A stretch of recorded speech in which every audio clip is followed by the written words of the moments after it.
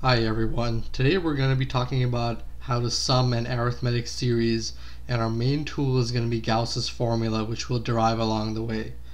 So let me set up the problem for you.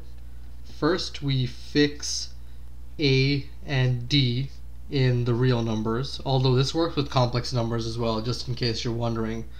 The a is called the initial term, and the d is called the common difference.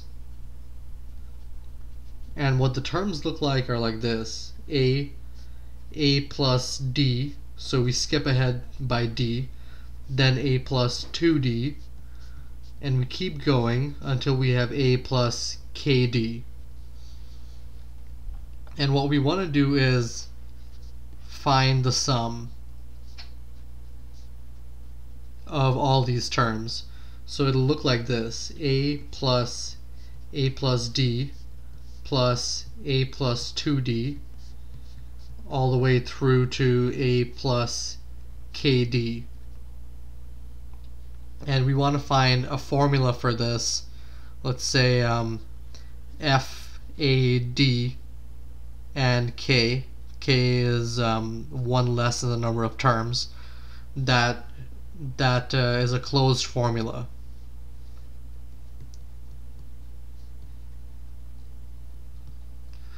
So let's start by seeing if we can simplify the problem. The first thing I noticed is that there's a lot of a's. There's an a here, and an a here, and here, all the way through here. So there's an a in every term. The number of terms, we can count it like this.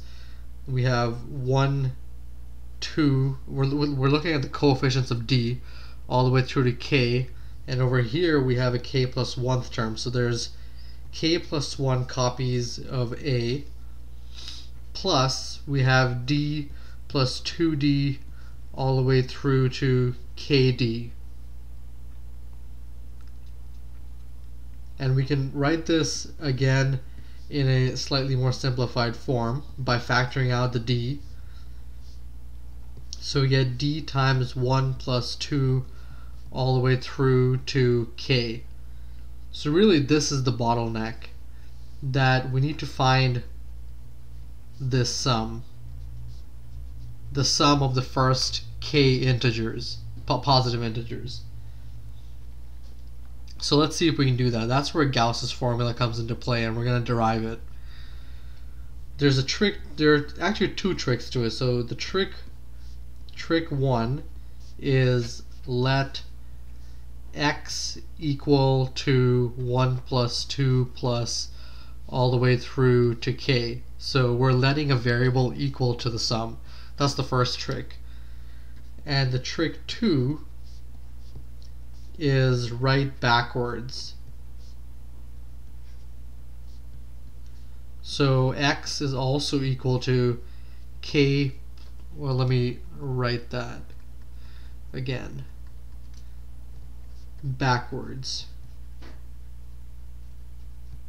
So x is also equal to k plus k minus 1.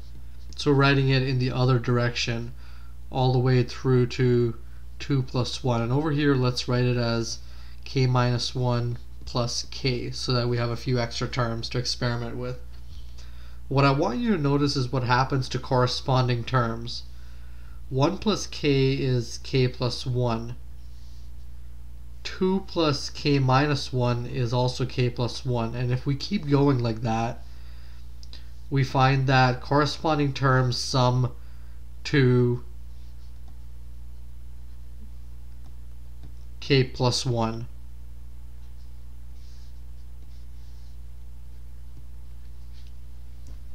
So what can we do with this? Well, we can take the sum of these two equations. So what we get is 2x equals to k plus 1 times the number of terms, which is k. And that tells us that x is equal to k times k plus 1 over 2. So we found it, that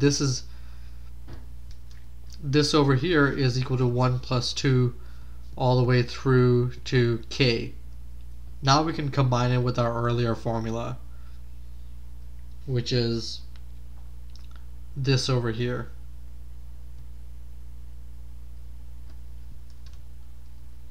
We can write it as the following: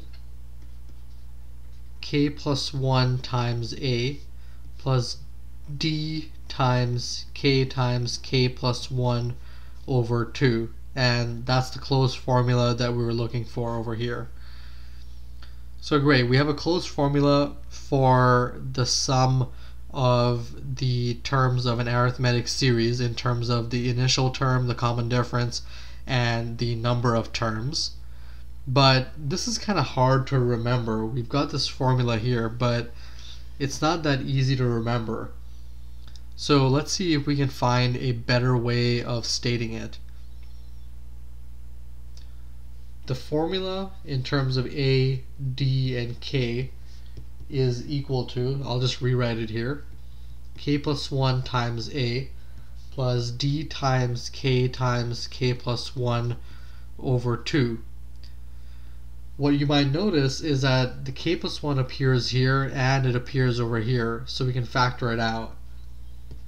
So we get k plus 1 times a plus dk over 2, and that is equal to k plus 1. We're going to combine this into one fraction, so we get 2a plus dk over 2, and then we can write this as k plus 1 times a plus dk over 2. I'm going to scroll up a little bit so you can see what's going on here.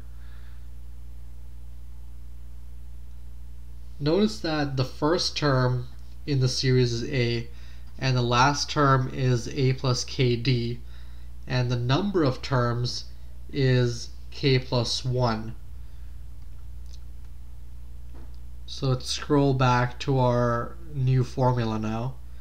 So this formula here is all it's saying is that this is equal to the number of terms times the average of initial and last terms,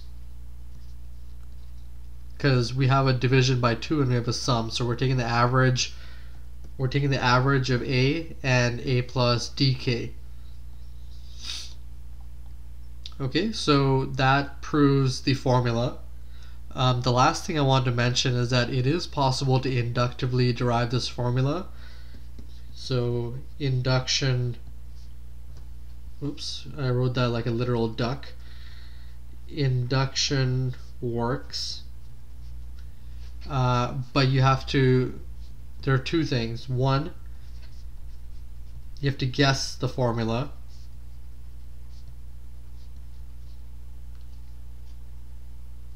And two, it's mechanical.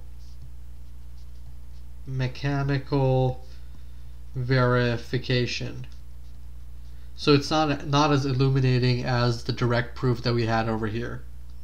So I still recommend using Gauss's method to derive it. Okay, thank you for watching, and I'll see you next time.